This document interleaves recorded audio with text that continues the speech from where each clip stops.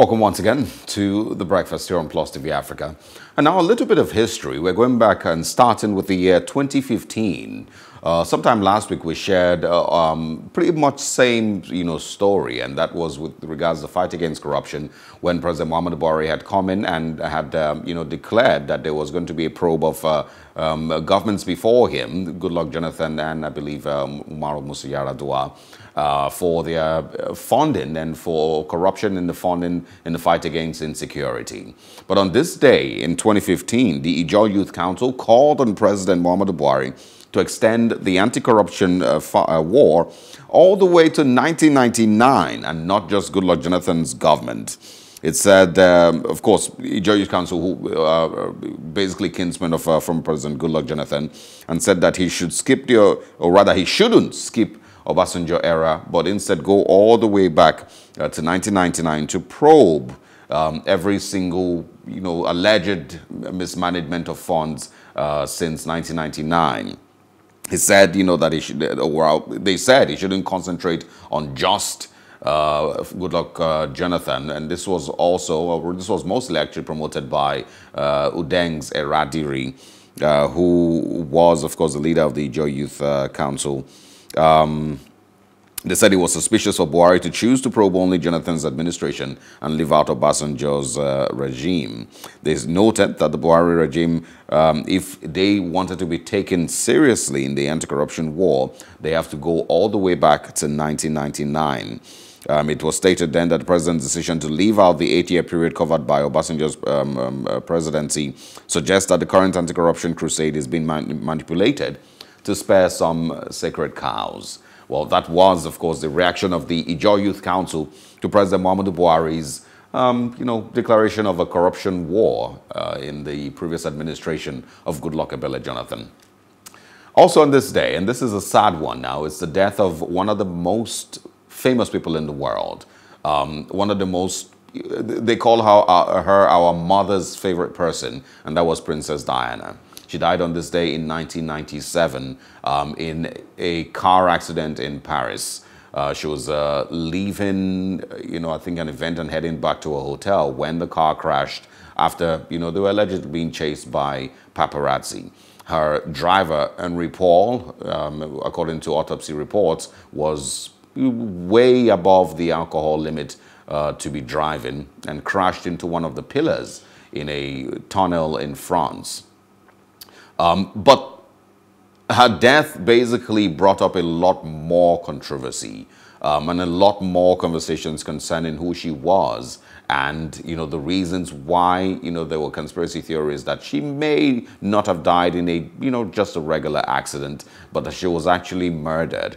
And that was because of Dodi Fayed, her boyfriend at that time, son of an Egyptian billionaire.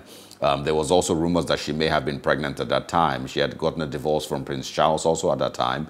And also, the Princess Diana, because of the life that she lived, as a princess, it basically was rumored, or it basically looked like she went very, very much against the British establishment and all that it stood for. She got herself involved in politics, got herself involved in a lot of things that, she felt were doing good, talking about HIV, landmines, human trafficking, some of all the things that you would expect a princess, and of course you can see it in today's world that a lot of the royals stay silent, don't bother themselves, to get involved in politics and, governance and some of the things that are going on in the world. But Princess Diana was not that person. She was, a very, very huge, humanitarian. She was a person who didn't want to stay silent when she saw ills going on in different parts of the world. And it was described as going against the establishment.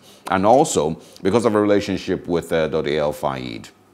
There were rumors that she was pregnant and that the royal family would not accept her, mothering a child from, that person at that time. Conspiracy theories concerning her death, said so much also. Why an autopsy wasn't carried out, why her blood sample wasn't taken after she died, why the cameras at the tunnel suddenly, all 11 of them suddenly stopped working a night before the accident. Who exactly was driving the car that tipped their Mercedes and made it drive into the pillar in the tunnel. who are the motorcycle riders that were, seemed to be following the Mercedes just before it got into the tunnel. There's a lot of, many conspiracy theories. And of course, why a proper autopsy wasn't carried out on Princess Diana and her boyfriend at that time.